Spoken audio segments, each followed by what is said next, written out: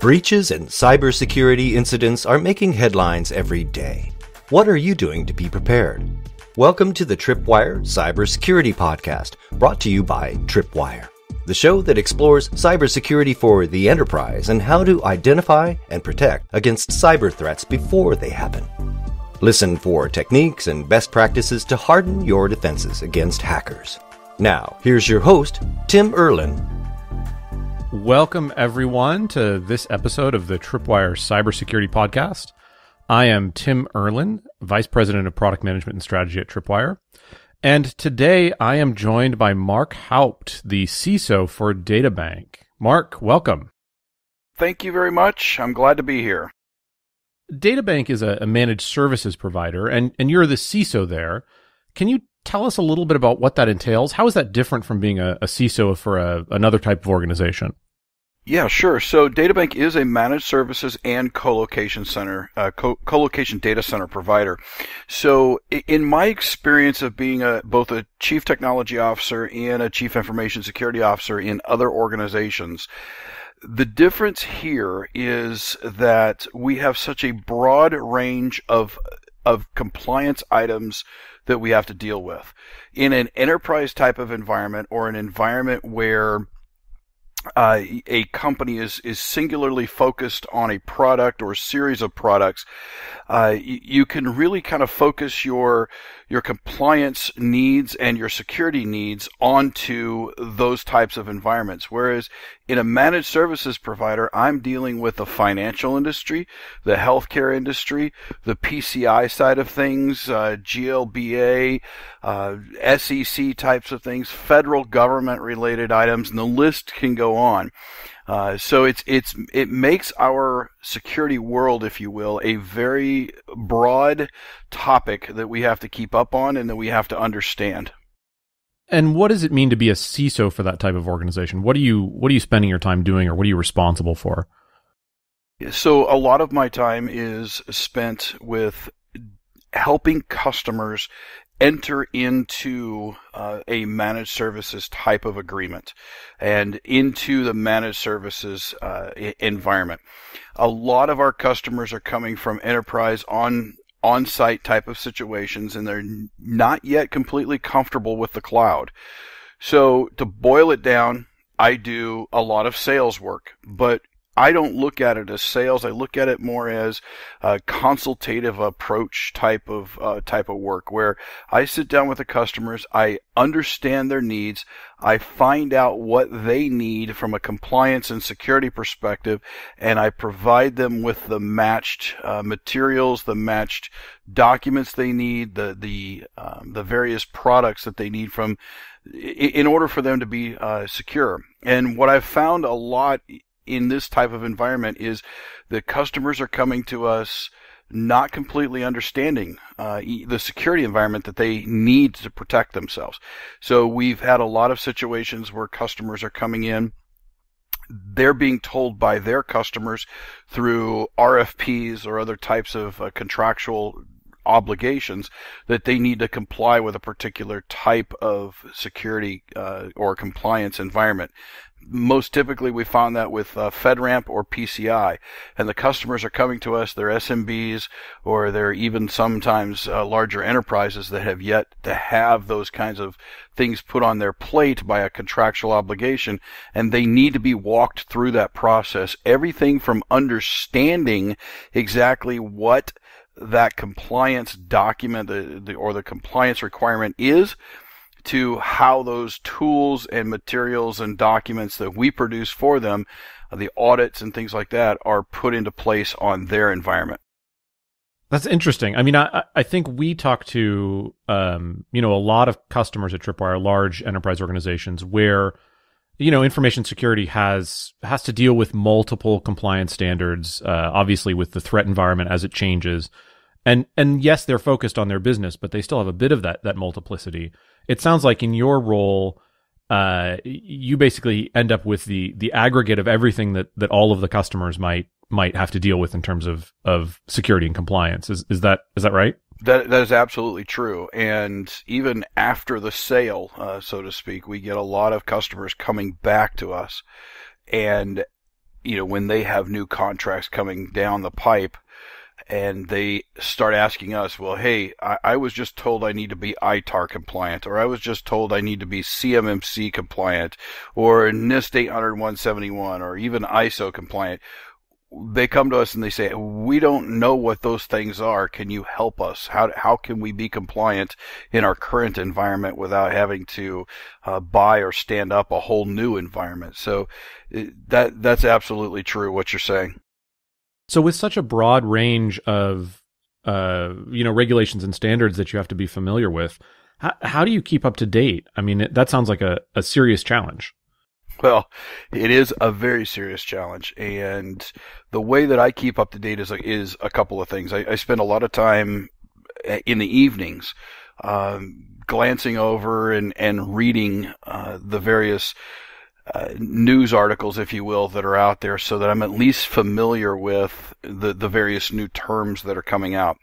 And then as a customer approaches me, quite frankly, a lot of times I'll go do a little bit of research to either brush up on my existing knowledge or to make sure that the requirements haven't changed if it's been something I haven't dealt with in quite a while. So it is a challenge. Sometimes it's kind of, I would somewhat call it playing like whack-a-mole, where if something pops up, I need to go do some research on it. I gain a little bit of knowledge on it, and other times it's a standard approach of just constantly spending an hour or so or more a day reading what's out there, what's available, and going and searching for it specifically. So, top of my reading list the past couple of months actually, has been the new Department of Defense, the DoD maturity model, the CMMC. And the reason for that is because there's a lot of myths out there. Even the DoD just this past week had to come out with a statement about some of those myths and the fact that they have not certified anybody yet to actually certify a provider like us. So they don't have a third-party assessment organization yet that can assess an organization like Databank so we can move forward with CMMC certification. And the reason they had to come out with that is because there's been a lot of companies, a lot of assessment and audit companies that are out there claiming to be able to certify a company against CMMC, and that's just not the truth. So one of the biggest challenges that I have is sifting through the truth versus, the fact versus the fiction type of thing. And one of the ways I do that is I always go back to the source. I have some experience, if you will, doing intelligence analyst work, and we always graded our sources. And so I always try and find my A1 sources to make sure that those sources are based in fact, and they are coming from the people that are responsible for it. So that's this week with the CMMC situation. I went back to the DoD head of that or that portion of the organization, and I looked at that person's tweets and other social media posts, and I found exactly what I was looking for in that article. That's really interesting. The idea of, in this world of, questionable information, sometimes disinformation, that idea of grading sources and having a mental model for quickly assessing how close to the original source your information is, and the skills to go find the original source if you can. I think that's valuable inside of information security, outside of information security. It makes a lot of sense to me. It's something I haven't really thought of before. Oh, absolutely. And I'll just give a lot of people, on this podcast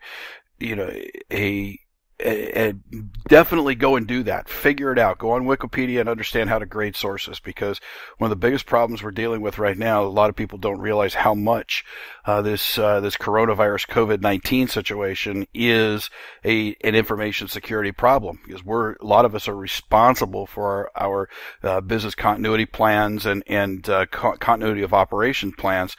And one of the things I do for my team on a daily basis, my management team, is I send out a daily brief and I grade the intel sources on that so they know how they should view the article that I placed on there, whether it's considered, hard gospel as, it's a law or a directive by a governor, or if it's just a summary that's been put together by a media source.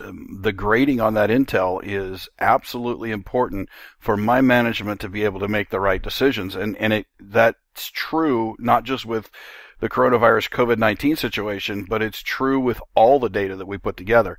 Going back to CMMC situation, if I came out and I said, well, I saw that this particular third-party assessor claims to be able to do this, and I ran with that without validating the information, I could be giving my customers bad information. I could be spreading fiction and directing people in the wrong direction, and now have to eat my words later if I'm not getting the information from an A1 graded source. Yeah, the idea of having as a CISO providing your stakeholders, your executives with that kind of a daily briefing with graded sources is something that's something pretty actionable that people could actually just go do, and it would improve the internal perception of their role and how their level of how informed they are about information security and changes that go on. So I like that. Right. I've found it increases my credibility with my leadership if they know the grading of the source and know, how I view it in that grading process. Yeah. So you mentioned a couple of different compliance standards before. And given that you're in a shared tenant environment, and I have this statement that there's no such thing as compliance without audit, I have to assume that you end up dealing with auditors and auditing, across the board in your role. Is that right? Absolutely. Well, I deal with 5 different audits a year. You are listening to the Tripwire Cybersecurity Podcast. Thousands of organizations rely on Tripwire to serve as the core of their cybersecurity programs. Why? Because we detect suspicious activity before it becomes breach. Our systems work on-site and in the cloud to find, monitor, and minimize a wide range of threats. With deep system visibility and automated compliance, we help you shorten the time it takes to catch vulnerabilities and ensure your organization is following the absolute best practices in cybersecurity today. For more information, visit tripwire.com. That's tripwire.com. Now, back to your host, Tim Erlin. What's your best advice for operating effectively in an environment with multiple audits like that? Because I know a lot of organizations have multiple compliance needs, and they may have internal and external audit, and they'd be in a similar situation, although not across multiple tenants. Mm-hmm. Yeah, so there's a couple of strategies that I take. Number one, so I've already mentioned I have 5 audits a year. So I've looked at my audits and tried to group them together so we could do some of them simultaneously. So I cannot do my FedRAMP audit at the same time as the others. The ability to do that from a workload perspective is not there. Typically, the 3 PAOs that do the FedRAMP audits are they may be able to do an SSA 18 audit or another type of audit, but they typically will not do those simultaneously with the same evidence. There's different evidence pieces, artifacts that are collected. So I break them out, and I do the FedRAMP audits in the spring, and I do my PCI, my HIPAA, and my SSA 18 audits in the fall. Because the HIPAA, PCI, and SSA 18, we can reuse artifacts. So if I submit one piece of evidence, it could be used for all 4 of those environments, all 4 of those audits, and it can be done by the same auditor. So that's one strategy that I've applied to the situation. Second strategy I've applied to the situation is use a common baseline for security controls. So we're a NIST 800-53 revision 4 security control shop, and so everything that I do is geared towards complying with NIST because that's our highest standard. And if there is a particular control in another standard that causes me to raise that, that I will for that one control. So an example is that the NIST standard asks you to do a penetration test on an annual basis, where PCI asks it to be done twice a year. So we raise it to that twice a year level. So break up your audits and group them, but break them up if you can in the types you're doing.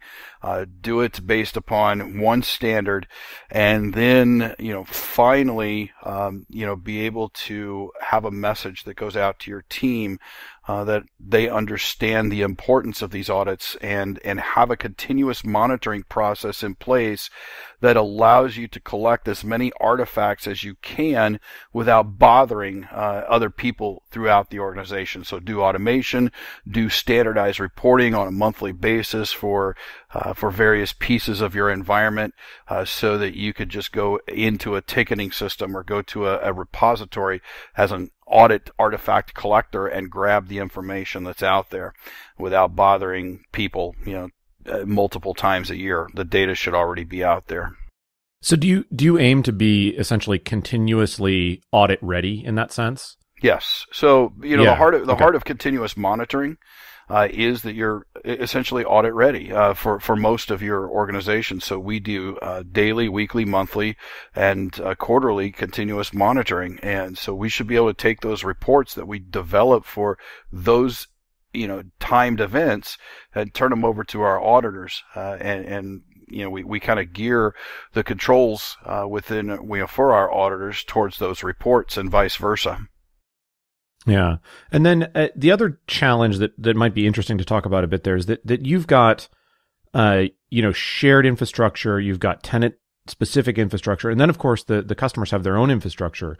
So there are some interesting boundaries there to deal with in terms of audit and compliance, I imagine. Right. Absolutely. And so, one of the best things that's come out of PCI is the requirement to have a boundary diagram as part of it, as well as a document, in our case a spreadsheet, that identifies the boundaries that are responsible for Databank's responsible for, and what the customer is responsible for. So that responsibility matrix in my type of environment is paramount to success. Because it limits what my auditors audit, and it clearly documents and defines for my customers what they need to go and do, and their auditors need to do. You could even transfer that easily over into an enterprise environment, where you define through that responsibilities matrix which departments within your organization are responsible for which layers of the environment. Yeah, we've seen, with PCI at least, we've seen a significant push to, reduce the size of the cardholder data environment, specifically to avoid the burden of audit.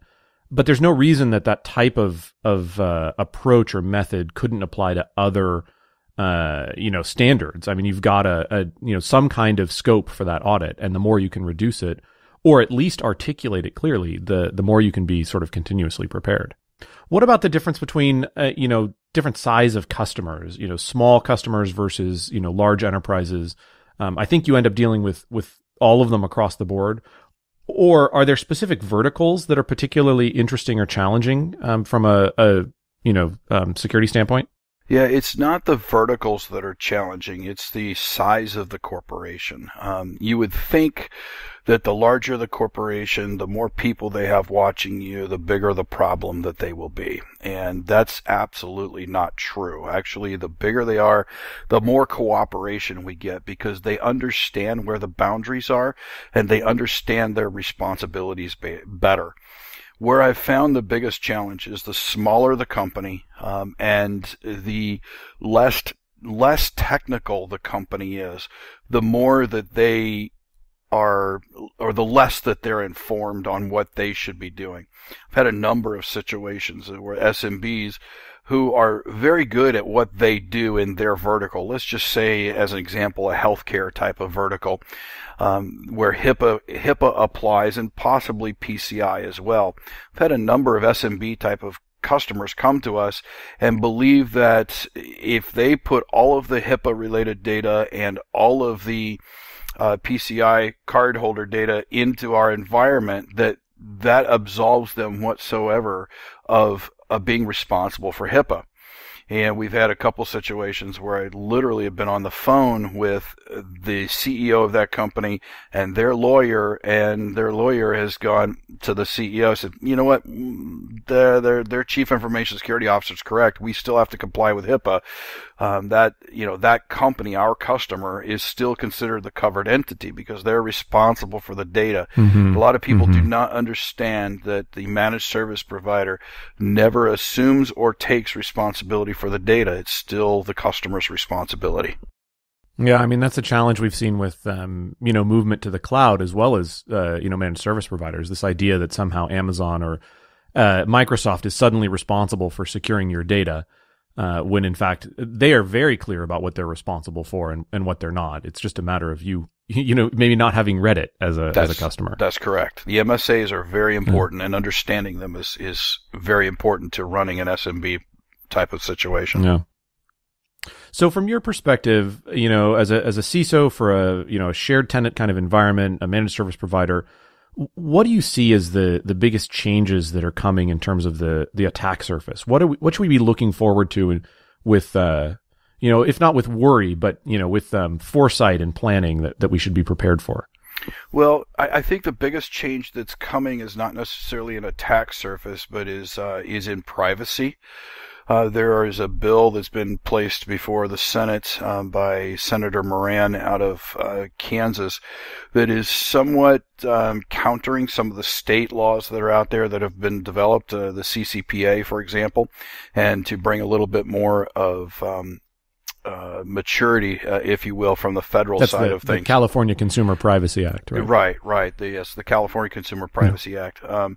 So there's a federal bill that's on the table right now that was introduced in the past week to deal with that, if you will, or to address that. Now, as far as actual attack surfaces, ransomware is huge. DDoS protection, or DDoSs actually are on the rise, and a lot of people don't realize that because there's such an old attack method. So those two items, I think, are going to be the biggest things that we have to deal with in the next 6 months to a year. And then there's always the advanced persistent threat, or the nation state attackers that are out there. And those situations change from day to day, month to month. Right now with this COVID situation, we have a little bit of some rhetoric, if you will, going on between China and the United States and their leaders about the source of this virus. Well, the words that have been used on both sides are words that can result in cyber attacks in response. We've seen those kinds of things before. So those are the biggest things that I'm looking for, right now. That can change in a matter of days or even months, but right now it's ransomware, it's DDoS attacks, and it's anything that a nation state wants to throw as a result of situations. And, frankly, we've had two of those already in 2020. We've had the situation with Iran at the beginning of the year where there was a major cyber threat that existed or could have existed, and now with the rhetoric between Washington and Beijing, there's a reality that there's a cyber threat that exists there. Yeah, I think the changes in attack techniques or attack types is something that sort of goes on constantly.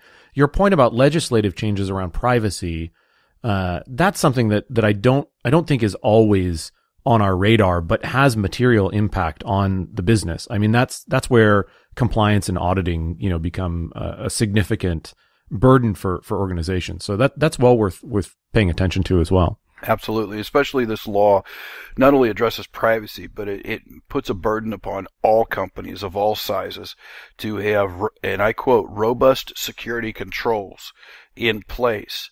And those robust security controls are open for definition of what that means.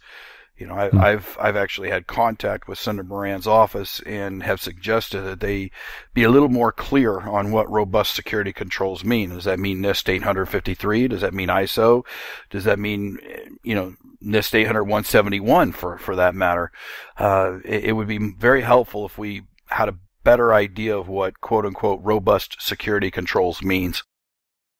All right. Well, Mark, it looks like we're at the end of our time. I certainly appreciate you spending the time with us. It was a very interesting conversation.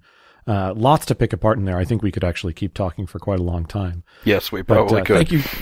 Thank you so much for your time. I hope it was helpful and enjoyable and interesting for everyone.